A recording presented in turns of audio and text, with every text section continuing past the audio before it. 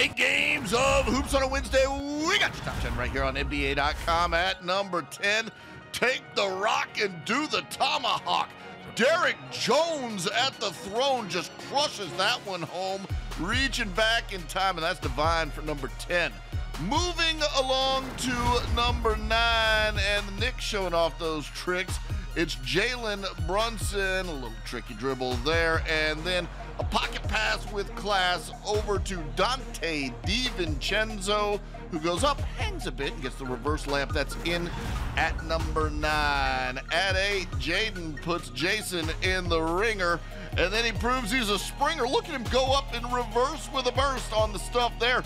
Jaden Springer just picks Jason Tatum. He played him and gets the reverse. That's in at number 8.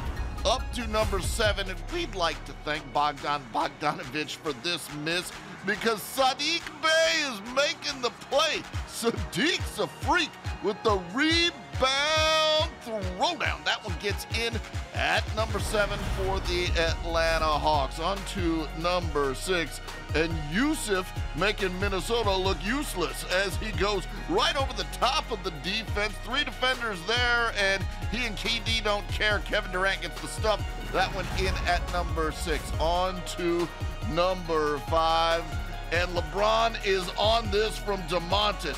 Chase down block. Look at him. Nothing but pumpkin on this one from LeBron James, swiping that one off the window.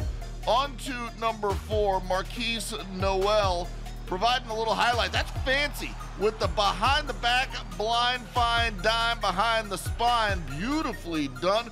Over to Jalen McDaniels for the stuff. That's in at number 4. On to number 3, and watch Skylar amaze as he head fake, shake, and gets the dime over to Chris, who's not going to miss this. Murray in a hurry at the rim, gets in at number 3. On to number 2, and with the game on the line, it's Paolo, and he's dinero.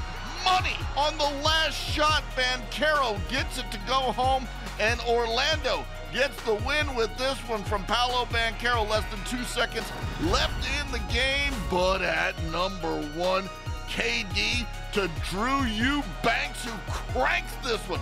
Going up on Karl and give him a snarl.